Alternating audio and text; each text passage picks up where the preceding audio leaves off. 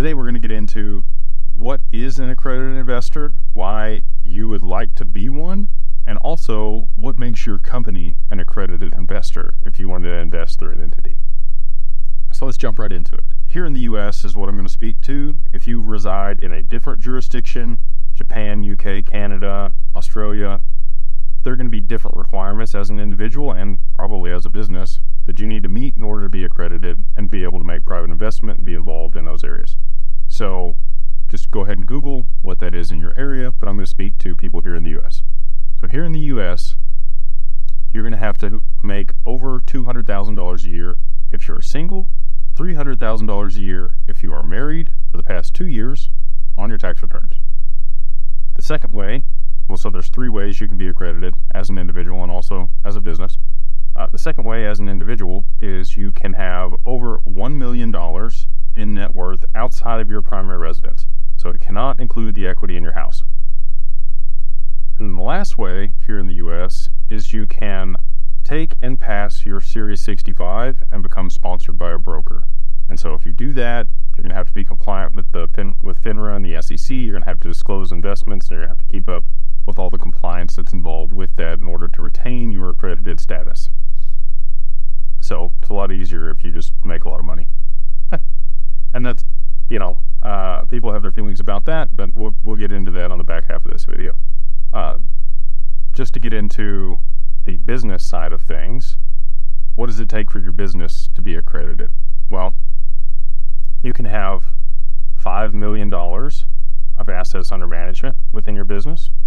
All of the people, so that's the first way. The second way is all of the people or members on your cap table can all be accredited.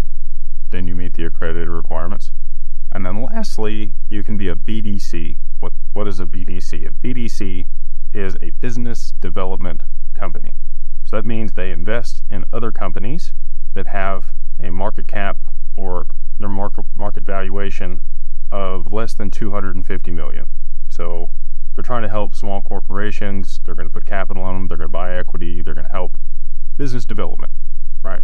And they have to do that with more than 70% of their investments out of the BDC. A lot of times they are publicly traded, so this is a great way for retail investors to get exposure to private investment. If you wanted to get into invest in a BDC that's publicly traded, they're going to be investing in companies that are private and going to try to help them scale. And then hopefully they'll sell some of their equity in those companies, and you get a nice bump in the valuation of your BDC. So, and there's a lot of compliance that's involved with that. They're the same way as like the Series 65. You're going to have to register with FINRA and the SEC. You're going to have to fill out all the forms associated with that. There's a lot of legal and regulatory hoops that you need to jump through in order to be compliant and make sure that you're doing that correctly. So just keep that in mind if that's something that you're interested in. So why would you want to be accredited, either through your entity that you've set up, a business that you've set up, or as an individual? Well, this allows you to participate in private investments. So because you have more capital, it doesn't necessarily mean you know how to invest. It just means you know how to make money and hopefully manage money a little bit better than somebody else that doesn't have the capital in order to meet the qualifications.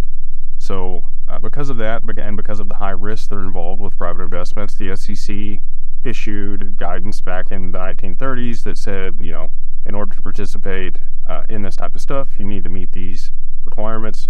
And since then, the little guy has kind of been left out in the rain and the cold and not been able to participate in private investments, which honestly is the fastest way to accumulate wealth.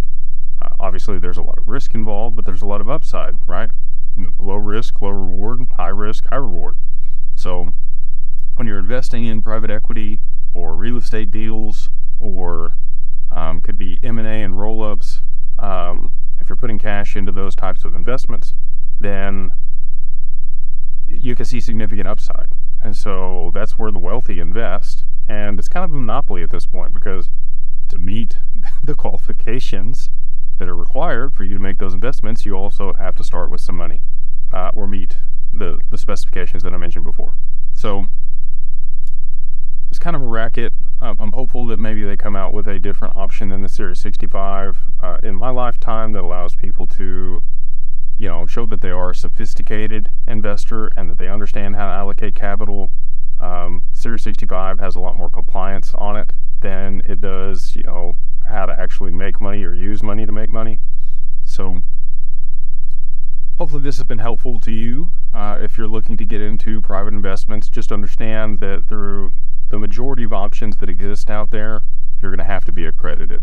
I will say, soft plug here, if you want to get into the mastermind, we do offer private investments to sophisticated retail investors through our group in the mastermind. Because we have a pre-existing business relationship with you, we're allowed to involve up to 35 of the participants in our mastermind and a lot of the investments that they have in that group. And if that's something that you'd be interested in, we'd love to have you. Just friend me on LinkedIn and we can have a conversation there. But until then, like, subscribe, and we'll see you guys on the next one.